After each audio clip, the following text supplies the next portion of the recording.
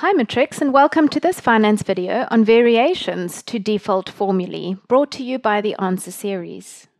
We'll begin by reminding ourselves of the important features of these formulae.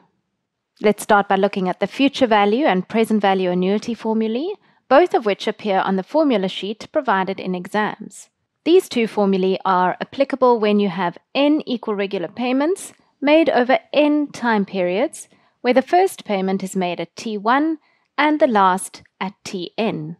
If we look specifically at the future value annuity, the final payment is made right at the end of the final time period, and so doesn't have time to earn any interest.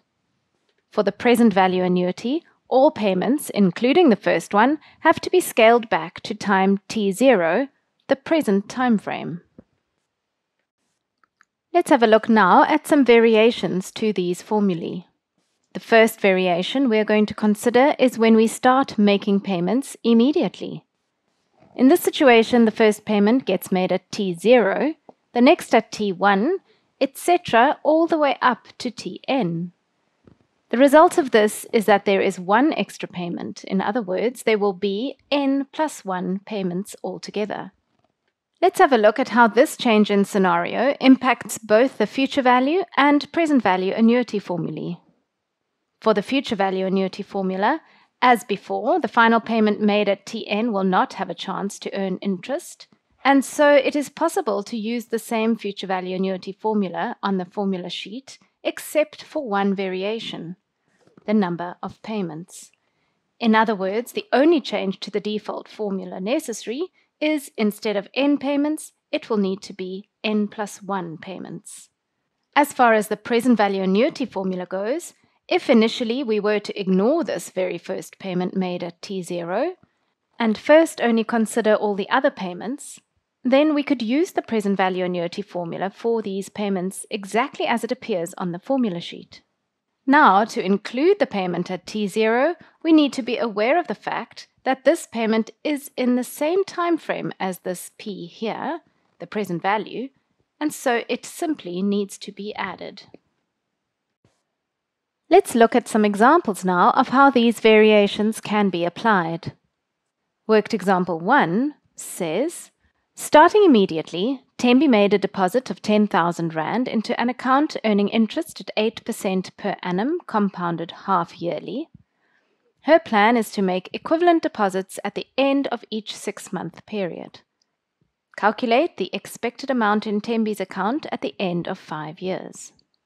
So here is our 8% per annum compounded half yearly into the calculator memory, and then we use the future value annuity formula, but read carefully on the number of payments.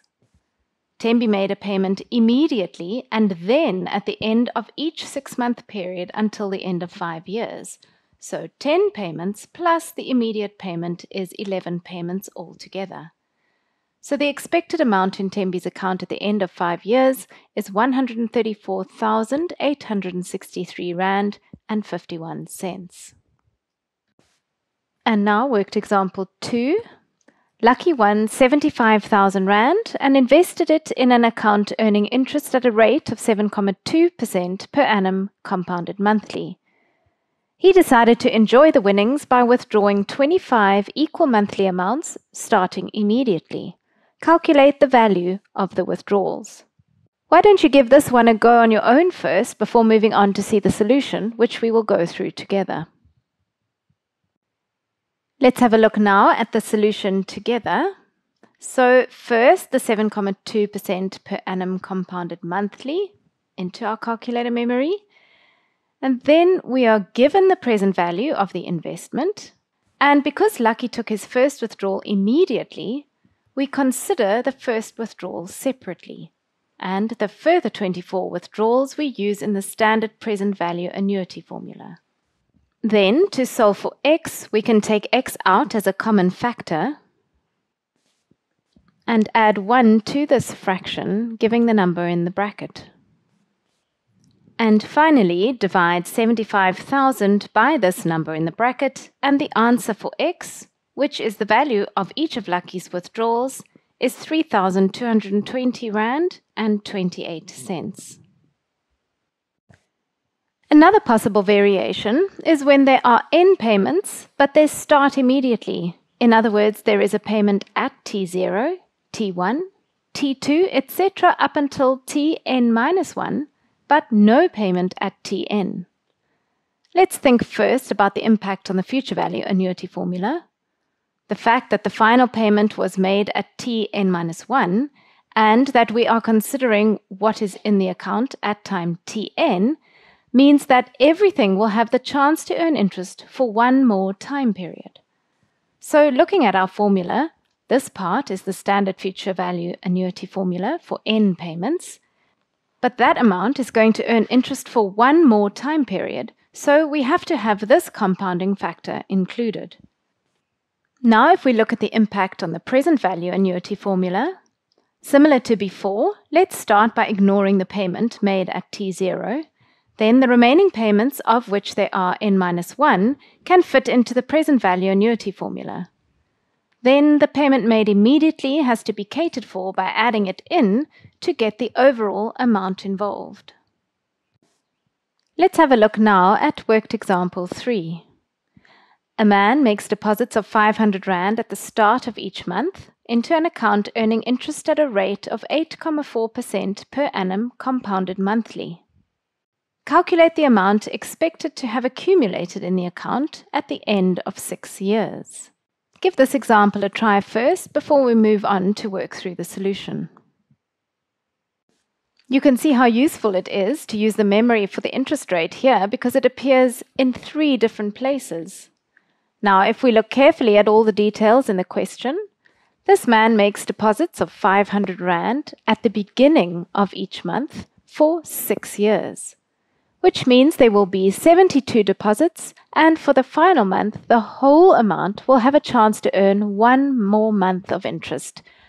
So this extra compounding has to take place, giving us an answer of 46,928 Rand and 8 cents. You may feel the need at this point to practice a few more of these examples where the questions require variations to the default formulae.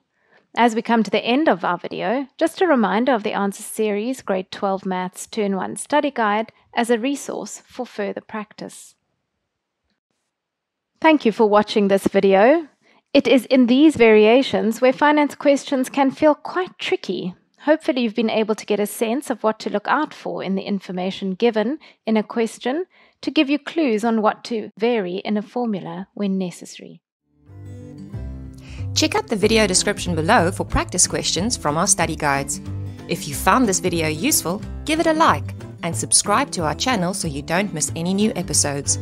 Follow us on Instagram or Facebook to stay on top of the latest TAS news and launches. So that's it for now from the Answer Series, your key to exam success.